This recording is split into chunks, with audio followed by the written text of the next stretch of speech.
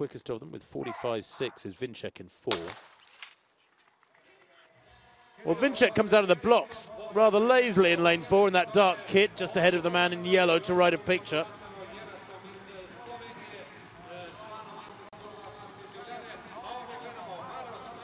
And that's Jera's third to left we were focusing on just now, as in the yellow, RUŽIČ moves along nicely and is slightly ahead of Vinček at the moment.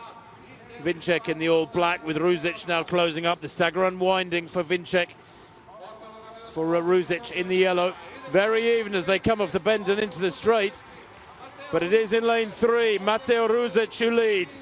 A 46.3 man this year. And he's moving further and further away. Watch the clock. This might be a good time. No. 47.51. The breeze certainly causing 1-2 problems out there, I think. And he's won by 6 or 7 meters.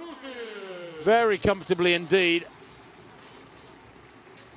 Stayed strong, held his form well down the home straight.